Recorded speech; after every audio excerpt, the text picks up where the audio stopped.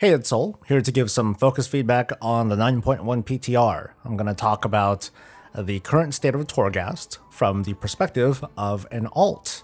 So this is going to sound pretty dry. Don't expect me to drop some fat ownage on Blizzard or to blow your mind with much of anything. These are just my thoughts. This is just from one person.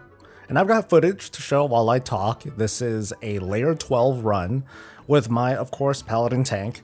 That was a fresh transfer from Live Realms. He has an item level of 220, and layer 12, by the way, has a recommended item level of 230. So since this is a fresh transfer, you could say that this simulates me running as an alt, maybe a fairly geared alt, I guess, because this character on the PTR, it never unlocked the box of many things, you know, that whole power-up tree. I didn't choose a new soul, you know, those new soul bind traits. I don't have those.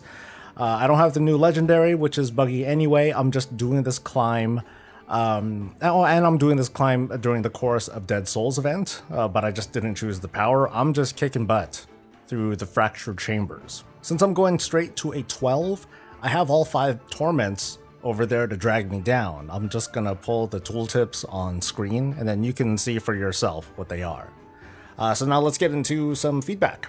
Coming from an angle like this, Torghast doesn't feel any different. Like, at least my behavior hasn't changed. I already unlocked layer 12 on my main person, so from the mindset of an alt, there isn't a whole lot of motivation to do more than what I would call a routine run, you know, which is to do Torghast stuff, you know, collect the ash and the cinders and then be off. Okay, well, there's one thing, but I'll get to that later. This particular torment combination here, it didn't really do anything to change the way that I pulled mobs, except to be just a little bit more careful when pulling elites. I wanted to make sure that they were focused down hard before they gain that haste buff on top of the unnatural power buff, where they get tougher the longer they fight. But I think these torments are just ideal for a tank spec right now, and I can pretty much ignore all these things except for the torment that makes the traps more powerful. I wasn't in the mood to find out just how hard traps hit, and during this climb, sorry about that. Torments on the PTR, they rotate each day, as opposed to the affixes on Mythic Plus, which rotate each week. And I hope that this isn't just a PTR thing. I actually like that, because it means that on my little army of alts, it's going to be okay if one day the affixes are less than ideal for a certain character, and then I can just come back another day while I work on Torghast with a character that is more compatible. I think it would really suck if we got a really awful rotation of torments and then we were stuck with that for a week. Now, of course, there's going to be players who only play on certain days of the week, and hey, it's my World of Warcraft day. Oh, but it's being compromised by bad torments, and that sucks, right? But a bad day is better than a bad week. You might know that there's only 5 floors in Torghast climbs now. You know, you get the 2 regular floors, you get the broker floor, you get 1 more floor after that, and then, you know, the boss.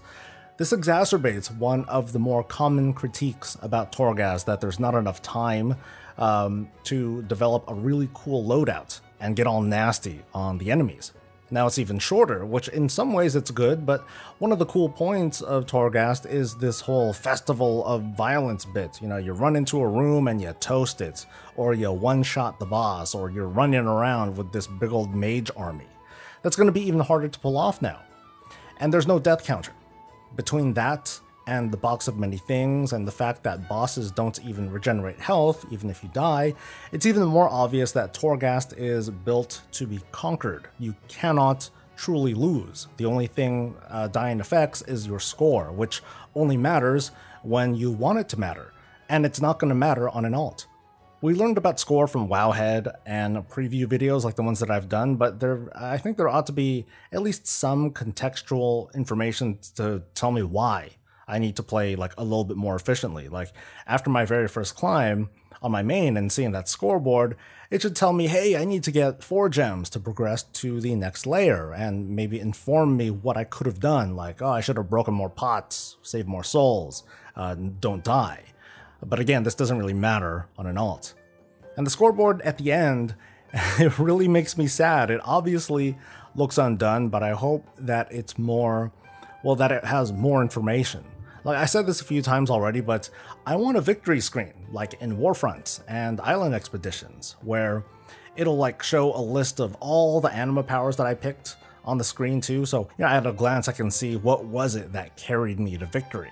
And it doesn't feel right that I have to loot the boss. It seems so anticlimactic, like show me the victory screen, shove that ash and the cinders into my inventory, and then give me a bag of random, like with gold and maybe the pets if a pets is supposed to drop. Okay, I'm getting into this too much. Let me explain this again. Sorry. When the boss goes down, right, there just isn't a lot of fanfare. I want the game to make it a really big deal. Like, whoa, you won! You climbed the Tower of the Damned. And I know that I've done this hundreds of times, but I don't think I would ever get tired of a game telling me that I won. I know that I would feel better if instead of just looting the boss, I was given a bag to open, so that might have some cool stuff inside. It would just be like Islands and Warfronts, so I don't really get why the fulfillment process wasn't just copied over. I'm only going to mention the box of many things as in it's there, and it helps to make Torghast even easier, which backs up my claim that Torghast is meant to be beat like a drum pretty much. For an alt, especially an alt coming later in the patch, it's going to be quick to progress through tower knowledge with considerably less worry over hitting that seasonal cap, assuming that's going to go live. Actually, there isn't a whole lot of motivation or stress over needing an alt to power up. And again, score just doesn't matter on an alt once layer 12 is unlocked that first time. So I think the big thing, I wanted to talk about motivation to go into Torghast as an alt, and I guess as a main too. In the recent build, they added sets of shoulders, kind of all over the place, I think. They're on the broker vendors to buy with Phantasma. I've seen them drop from bosses, and it wouldn't surprise me if I saw them drop on rares too. They're labeled as cosmetic, so it's like, cool, I don't have to worry about having to do a bunch of Torghast on each and every armor type.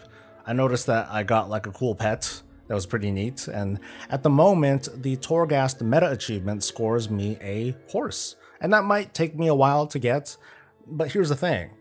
We get pets and mounts and transmog. It's all account-wide stuff, which is great. But it also kind of limits the replayability if this is all that we're working for, right? Well, that and Ash and Cinders and whatnot. My main can do like all the heavy lifting, right? But my alt motivation, going back to what I was talking about earlier, is just, those Ash and Cinders. We're just doing these routine climbs. Sure, we get the Festival of Violence, woohoo, but still, these routine climbs they're just not going to feel very exciting, and that whole Torghast rant marches on. Back in Legion days, I only did the Mage Tower on one character, so this is secondhand information, but boy, people were sure happy to do the Mage Tower over and over for those unique appearances for each individual class or spec, and that was cool. I played the living crap out of Horrific Visions, which did not have the same kind of motivation in the Mage Tower because we only got a title for winning. I did it for one, the challenge, but two, that it gave gear upgrades. I think it's too much to ask for, hey, give us unique class weapons or mounts per class, or to assign one of those bajillion mount recolors, one for each class. Actually, maybe that could work, having a recolor for each class, even though people would just talk mad shit over 12 different horses, right? But I think one small step to make is to have a way to get a little bit of player power in Torghast. Hardly anyone has talked about or knows about mod-touched gear. I mean, there's not too much to talk about, but I think I'm the only one who's really mentioned anything. We just know that it can be upgraded through some sort of currency. I think that mod-touched gear should drop from Torghast, like the base item level, the 190s or whatever, and then whatever currency is used to upgrade it should, at least in some amount, drop from there too.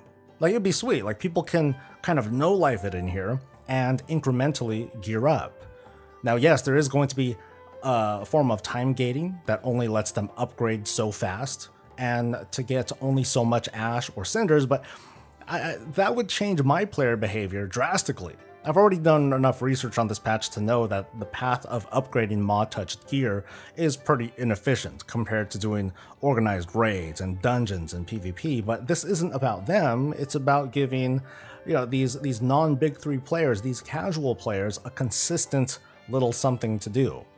Months into the patch, someone can roll an alt, because this whole thing is about alts, and eventually gear their way to a decent item level. And then they can clear the meta achievement, and maybe they can get like a semi-unique mount, like a different colored horse.